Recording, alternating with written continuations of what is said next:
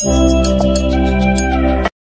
English, நம்ம இன்னைக்கு என்ன பார்க்குறோம் அப்படின்னு பார்த்தீங்கன்னா financial statement அனாலிசிஸில் other எக்ஸைஸில் 6th some பார்க்குறோம் common size ஸ்டேட்மெண்ட்டில்.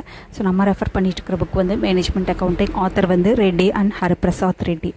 Other exercise some 6 பார்க்குறோம். ஆல்ரெடி 1 to 5 அப்லோட் பண்ணியிருக்கோம். எக்ஸைசஸ் ஃபுல்லாக அப்லோட் பண்ணியிருக்கோம். வேணும் அப்படின்னா பார்த்துக்கோங்க. From the details given below, prepare a common size income statement of Lively Limited.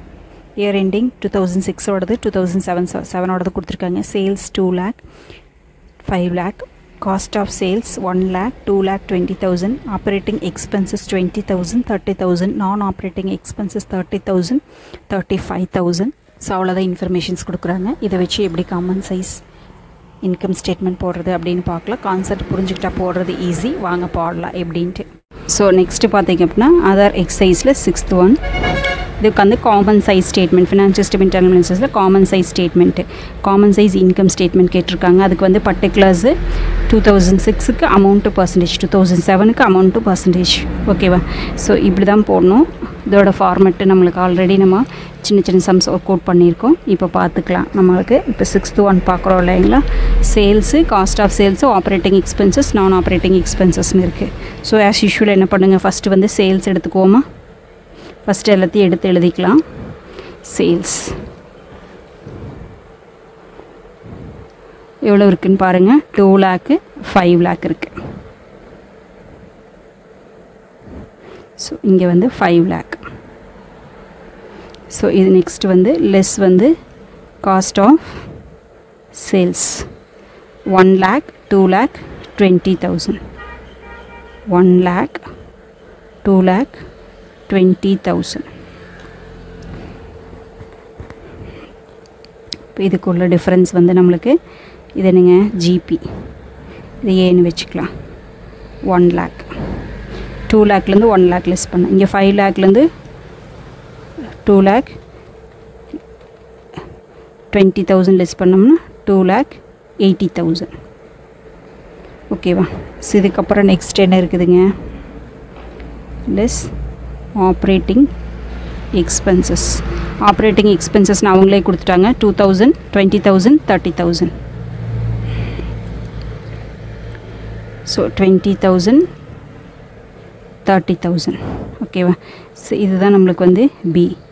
அப்போ வந்து நம்மளுக்கு ஆப்ரேட்டிங் இன்கம் அப்படிங்கிறது ஏ மைனஸ் பி. ஓகேவா? ஸோ அப்போது 1 lakhலேருந்து 20 லெஸ் பண்ணுறோம். என்ன வருங்க, 80,000 வருமா? ஸோ இங்கே 2 lakh 80லேருந்து 30,000 லெஸ் பண்ணும்போது 2 lakh 50,000 வருது. ஓகேவா? ஸோ இதுலேருந்து நான் ஆப்ரேட்டிங் எக்ஸ்பென்சஸ் லெஸ் பண்ணும். நான் ஆப்ரேட்டிங் எக்ஸ்பென்சஸ் அதுவும் நம்மளுக்கு ஒரே ஒரு அமௌண்ட் தான், 30,000, 35,000. இதோட சம் முடிச்சுது. 30,000, 35,000. ஓகேவா? இப்போ இதை வந்து நம்ம இதை வந்து சின்னு வச்சுக்கிறோம், இது வந்து டின்னு வச்சுக்கிறோம். இப்போ நான் ஆப்ரேட்டிங் எக்ஸ்பென்சஸ்லேருந்து நம்மளுக்கு நெட் ப்ராஃபிட் வரணும். எப்படி வரும்னு பார்த்தீங்கன்னா சி மைனஸ் டி.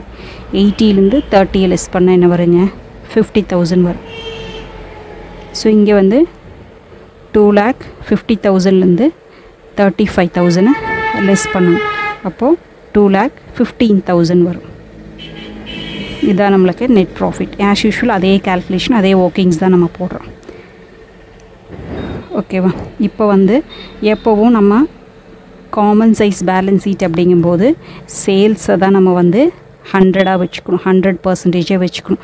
அதிலிருந்து ஒவ்வொரு ஐட்டம்ஸு எவ்வளோ பர்சன்டேஜ் வரும் அப்படின்னு எடுத்துக்கணும். அப்போது சேல்ஸ் நம்மளுக்கு என்னங்க 100, இங்கேயும் நம்மளுக்கு 100. ஓகேவா? இப்போ ஒவ்வொரு ஐட்டம்ஸும் எப்படி சேஞ்சஸ் வருது அப்படிங்கிறத நம்ம பார்க்கலாம். இ புக் தேவையில்லை நம்மளுக்கு. இப்போ வந்து எப்படி போடுறதுன்னு பாருங்கள். ஸோ இங்கே எடுத்துட்டோம் அப்படின்னா 2006க்கு போட்டுக்கலாம். 100, 2 lakh, 100% வந்து 2 lakh அப்படின்னா 1 lakhக்கு எவ்வளோ? ஓகேவா? ஸோ அப்போ 100 divided by 2 lakh into 1 lakh என்ன வருதுங்க, 50 வருது. ஸோ 50%. ஸோ இங்கேயும் நம்மளுக்கு 1 lakh இருக்கிறனால சேம் அதே தான் என்ன வருங்க 50 தான் வரும். ஸோ அதுக்கு அடுத்தது இங்கே 20 இருக்கா. இப்போ இங்கே என்ன வரும் 100 divided by 2 lakh into 20,000. அப்போ 100 divided by 2 lakh into 20,000 எவ்வளோ வருதுங்க 10%. இங்கே 80. அப்போ இங்கே என்ன வரும் 100 divided by 2 lakh அப்படின்னா 80,000க்கு எவ்வளோ வரும் 100 divided by 2 lakh into 80,000 40%. அதுக்கு அடுத்தது 100 divided by 100% வந்து 2 lakhக்கு அப்படின்னா 30,000க்கு எவ்வளோ வரும் 100 divided by 2 lakh into 30,000 15%. அதுக்கு அடுத்தது லாஸ்ட் ஒன்க்கு 100 divided by 2 lakh அப்படின்னா 2 lakh 100%னா 50,000க்கு எவ்வளோ பர்சன்டேஜ் வரும் 100 divided by 2 lakh into 50,000 so 25%.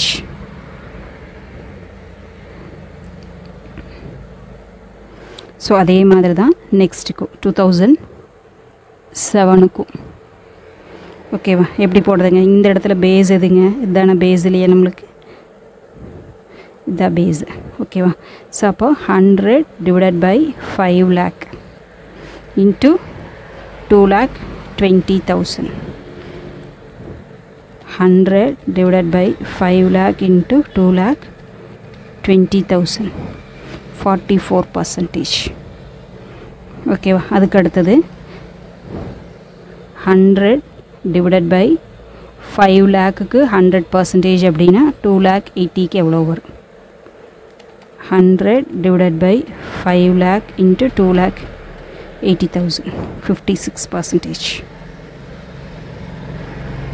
ஓகேவா. அதுக்கு அடுத்தது 30க்கு 100 divided by 5 lakh into 30,000 100 divided by 5 lakh into 30,000 6. ஓகேவா. அதுக்கு அடுத்தது 2,50,000 100 divided by 5 lakh into 2 lakh 50,000 100 divided by 5 lakh into 2 lakh 50,000 50%. அதுக்கு அடுத்தது இங்கே 35க்கு 100 5 lakh வந்து 100%னா 35,000க்கு எவ்வளோ percentage 100 divided by 5 lakh into 35% 7. So அதே மாதிரி இங்கே 100 divided by 5 lakh into 2,15,000 100 divided by 5 lakh into 2,15,000 43%. அவ்வளோதான் ஓகேங்களா. ஸோ இந்த வீடியோ பிடிச்சுன்னா லைக் பண்ணுங்கள், ஷேர் பண்ணுங்கள், சப்ஸ்கிரைப் பண்ணுங்கள். தேங்க்யூ ஃபார் வாட்சிங்.